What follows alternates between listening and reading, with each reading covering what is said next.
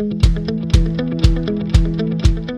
are here at a project in Newburyport. We'll be doing an attic renovation, and they will be doing 6 inches of closed cell spray foam. Part of the reason being that it's an old construction, and the only way that you can reach a code in old construction is with closed cell spray foam because it has the highest R value per inch. It has the highest percentage of recycled content of any foam on the market. So this is closed cell spray foam. It's a soy-based material. We choose to use a soy-based material because it takes some of the petroleum out of the equation and replaces it with a soy-based content. Closed cell in general is basically the best insulation you can put into your house. It's got a really high R value.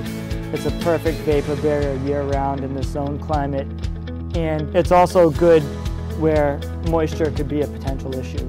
Closed cell foam is also rated as a hurricane adhesive. Its bonding strength is really good, so it adds structural properties to the house.